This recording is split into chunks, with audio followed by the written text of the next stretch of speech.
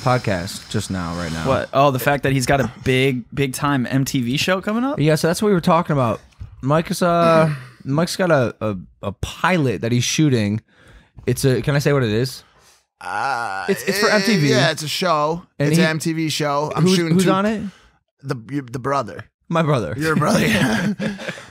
So he's gonna quite literally leave this show. Yeah. And then go shoot a different show, a real show, with my brother Jake and his wife Tana and the pretty felon. The felon. The dude that got arrested and was really pretty, so it became male model. What a squad. Yeah, it's a cool squad. It's a pilot. I mean, if it gets picked up, it'll be dope. But dude, like, congrats. You know what? Not yet. Just no. I think he's saying congrats even the for fact that being you're playing the game. Facts. You know what I'm saying? Just a young man from Milford, Connecticut, just out here, just. I wouldn't call him a young man. I call him a man. Okay, a man. I would say he's still young at heart. Yeah, man, it's weird, bro. Like I gotta leave. They're like, oh, the car is gonna pick you up at 11:50. I'm like, what car, dude? I'll call my own Uber. And then they're like, how long do you need for hair and makeup? I was like, I don't have either. Like, how long do you think? I don't know. I don't need that much time for either. So, like 5 minutes. Yeah. Damn, it's so funny hearing him tell me about Hollywood standard procedure. Because like I remember going through doing all this stuff, and it's really cool to see him like in a weird way. I feel like dad. It's like younger brother, like my son. Yeah, like my son's going off to school. Yeah, and he's like hair and makeup, bro. Like I've sat in hair and makeup for hours. Any tips for young Mikey over here? Yeah, the one tip that we were kind of talking about yesterday in the gym is do not let the Hollywood environment make you stiff. Yeah, stay loose, bro. Stay in your, and you'll see being there with Jake will honestly help you because I told you this.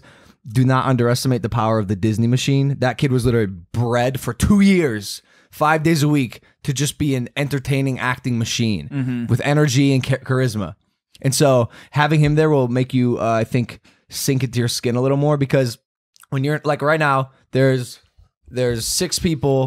7 people behind these cameras. And I know all of them, and one of them's a dog. Exactly. You know what I'm saying?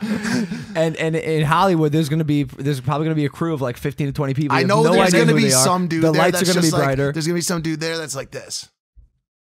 Well, there's also gonna be like another some guy like executive sweaty, producer, sweaty pits holding a boom mic yeah. over my face, bro. And by the way, this show is a whole level up too because there's a whole studio audience too of like 50 There's people. a studio audience? Yeah. Ooh. I know. Do you remember when we had the studio audience for the live episode, the 100th episode here?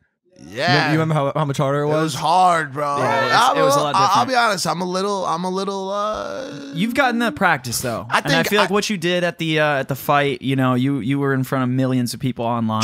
You delivered, bro. Like that's you got it in you, man. Yeah. Yeah.